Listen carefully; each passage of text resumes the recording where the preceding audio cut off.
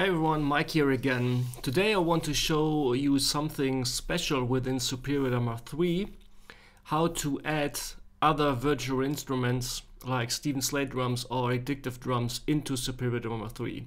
As you probably know, Superior Drummer 3 is a complete drum production tool, which means that Toontrack not only developed the software to use their own samples, because obviously they want you to use their own samples because the sound quality and the amount of samples you can use within the core library are tremendous, and for most cases and for most occasions they will do the job.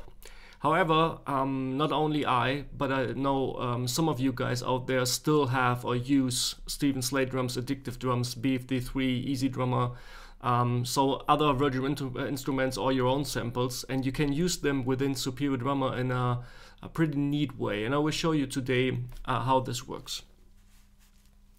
So let's dive in directly. As you probably know, I've just loaded up the basic per kit, created just a little tiny loop. Let's have a listen first.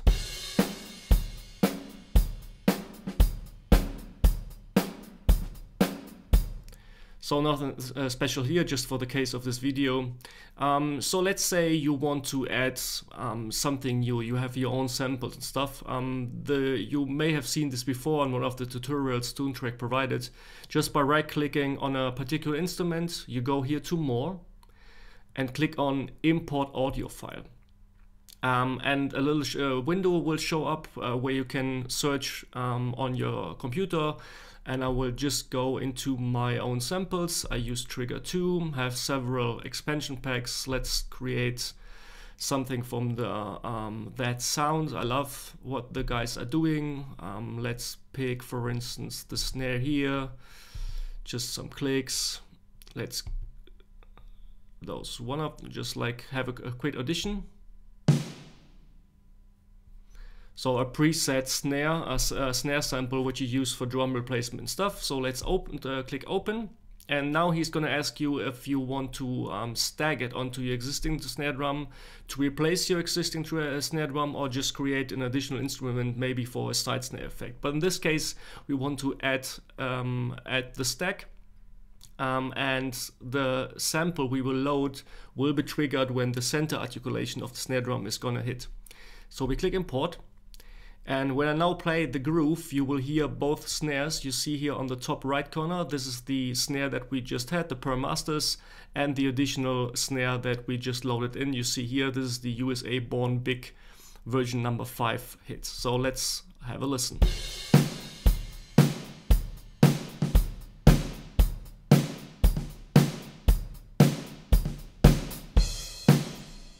The cool thing within Superior Drummer, once you've created this instrument, you can pretty much use all the features here on the right side to tune and find the pitches. So let's say we hit this snare, so it's highlighted, and you can adjust the level, so we do this on the fly.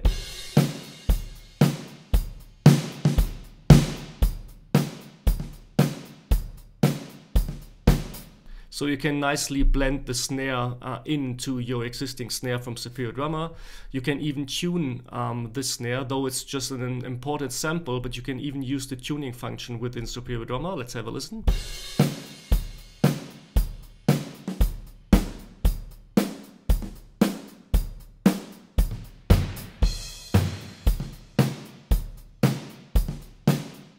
So this alone is pretty cool. If you have, for instance, your own snare sample from your acoustic drum, use some sample packs, so you can use this quite easily.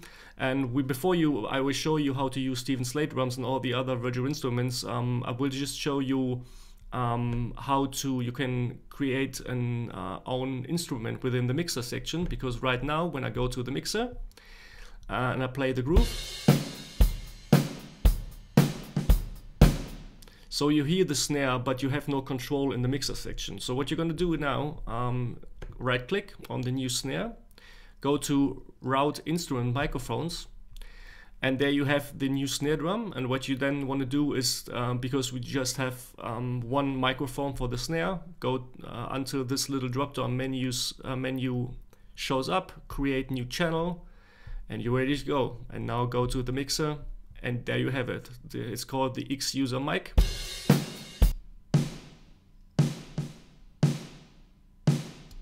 So now you can completely process the snare on your own using all the over 30 presets and mixing effects Superior Drummer gives you. This is the reason why this is called complete drum production software. Toontrack doesn't allow you to mix and master all the samples you just load into the software. You can completely use every single effect that you have within the software, EQ, compression, reverb, distortion, all those things, even on your imported samples. But we're gonna delete this channel right now, and we're gonna delete this one. So now we want to use Steven Slate Drums or other virtual instruments. Usually when you have one of those softwares, the samples you hear from within the software are not available as a pure WAV file, just like the example I just showed you. So we have to do like kind of a little turnaround trick. And for this, I'm opening up my DAW, which is Reaper. I'm gonna insert a virtual instrument. And first of all, I pick Steven Slate Drums, create some of the microphone channels. And before we pick the instruments, I will create a MIDI item. Just kind of lengthen it quite a bit.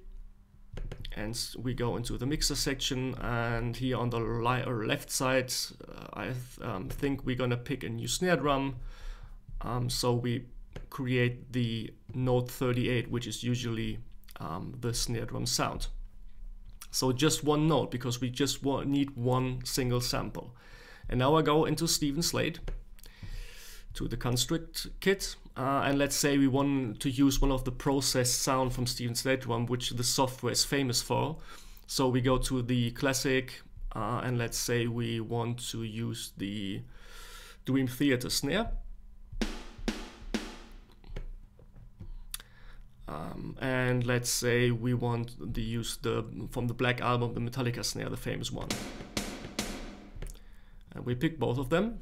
Just double check on the mixer section, create a bit of a more roomy sound. And now when I play this one MIDI notes, you will hear just the single snare hit, of course. So we're gonna shorten this quite a little bit here, because the snare doesn't last so long. Loop this one. So we can even shorten that quite a bit more. Once again.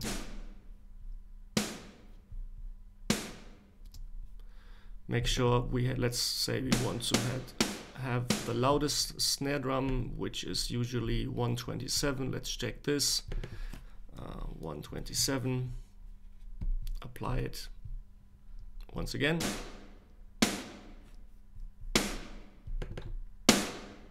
So now we have that like signature sound from Steven Slate, that cracky snare that cuts through every mix.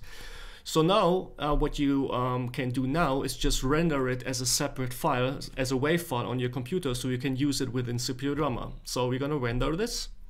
Let's say we call this Slate Snare. As a WAV, 16-bit is okay. We search a directory. I've created a folder on my desktop, which is called Cymbals. Open this one and just render it. Voila, already ready to go. We go now back to Superior Drummer and do the same thing that we just did before with the sample from that sound. Right click on the snare, click More, import audio files, desktop, samples, and there it is. Open the file. Again, we want to add this as a stack. And here we go.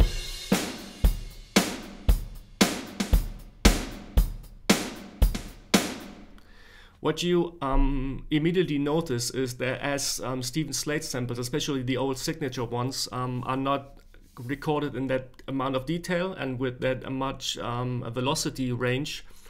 So you don't probably want to hear the snare when the ghost notes are playing, especially in that group. But there's a little feature within Superior Drummer where you can adjust this. you have on the top right here, which is called velocity gate. Enable this one. Click on the snare you want to adjust. And we want the new snare slate just to be triggered at the loudest velocities. So to make sure no ghost note is triggering the slate snare, we're gonna adjust the level between 99 and 127. So only when a MIDI signal comes in that velocity range, the snare sample will be triggered. Everything below just the Superior Drummer snare will be triggered. So let's have a listen once again.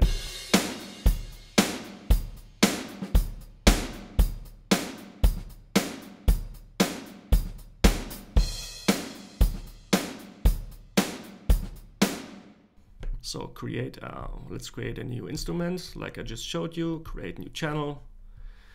We go to the mixer, there it is. We're gonna route this one out to the snare bus, so everything is now going here.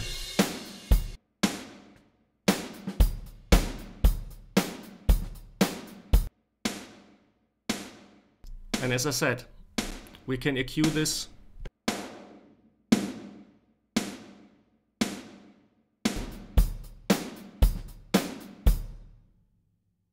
Once you understand this approach, now of course your creativity is the limit, as I always say.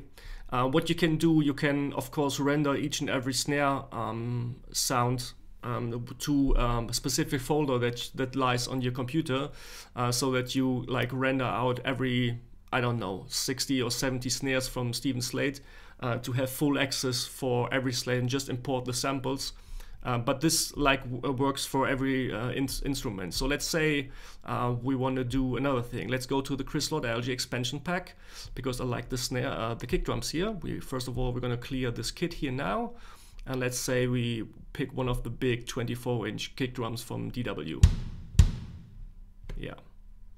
Heavily processed, but that's exactly what we want to achieve with this one. Of course, we have to change the MIDI note because kick drums usually are note 36. And the same thing. Let's play the groove first to check it.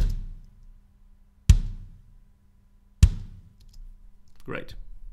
Same approach. Render the file. Let's say CLA kick. Render. Ready. Go to Superior Drummer. Go to the mixer.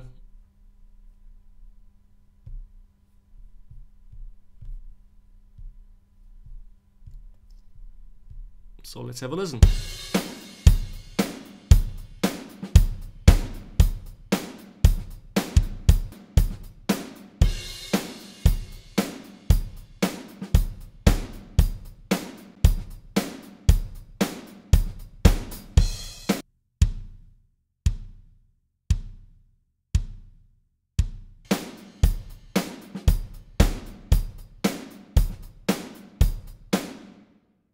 And this works not only, of course, for drum shells, like kick, snare, or toms. This, of course, works for cymbals as well. So just for the sake of this video, we're gonna create a new virtual instruments, because I know that within Addictive Drums, there are some expansion packs where I really like the cymbals. Again, we're gonna pick the indie pack. Because it has some great big washy open cymbals going on. No, it was the United Pop.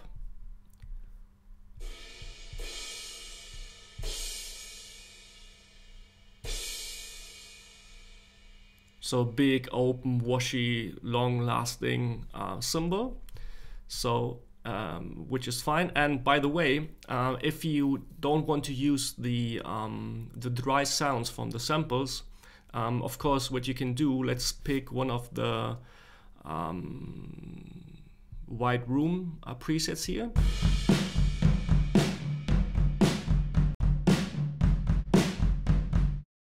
So you see when you go to the edit window, the preset, which means like we have already EQ and compression going on, but as we just use the one samples, we get let's say the compressed and EQ'd sound from the cymbal within the overheads and within the room mic. So just before, we're gonna create a new MIDI item.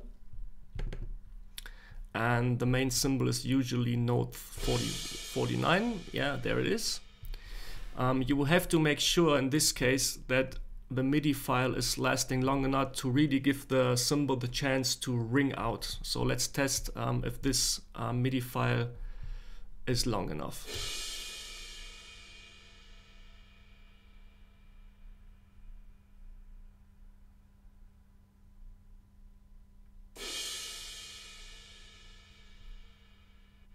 I think this will last, because when you have the MIDI file that's too short, the cymbal will kind of have a choked sound, and this is not what you want to have. Let's double check if we have the right velocity here. It's 127, so we have the loudest strike. The problem with cymbals is in comparison to snares, where usually when you use samples where you want like a big open cracky snare, this is not like meant to be like subtle playing or stuff. This is like a one-shot sample. This is a problem. All the velocity layers that you have or that you can gain within Superior Drummer, because they're recorded in like limitless almost different articulations and volumes and velocities, creating samples like this is kind of a one-shot. So when you're doing like a rock style and you're always hitting the cymbal at the right velocity, but for cymbal swells or tiny or subtle playing, you have to render out several velocities to create kind of your own sample pool with this. But let's just render this file. We're gonna say Addictive Drums 2 cymbal. Let's the samples folder, render it out. And let's say we want to import audio file, Addictive Drums cymbal, and now we want to replace it, not to add it. And you see Superior Drummer is creating kind of a generic picture here, which looks like, fun fact, like a Roland rubber cymbal. So let's hear this now. Maybe just a little bit too loud. So we're gonna decrease it quite a bit. And the cool thing, now you don't have to assign a certain microphone to the cymbal, because Superior Drummer 3 is smart enough to run this cymbal within the common overhead. So you can process kind of your overhead in a common way like you did before, and the new cymbal is already included, which is pretty cool. So let's have a listen again.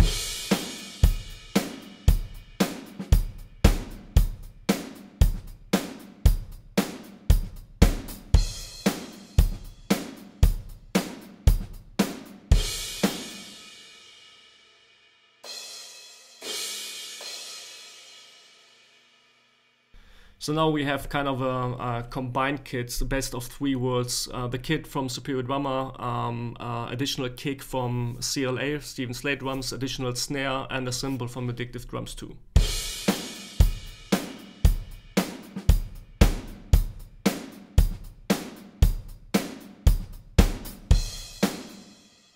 So you see the options are nearly endless, depends on the amount of virtual instruments and samples you own, but as I said, I can always repeat this. Superior Drummer 3 is really a drum production tool.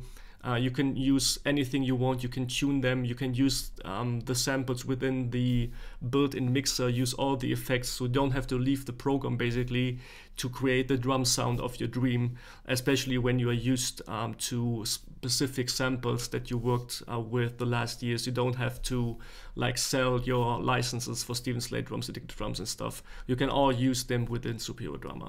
So I think this one helped you out again. Thanks so far for watching and see you next time. Bye bye.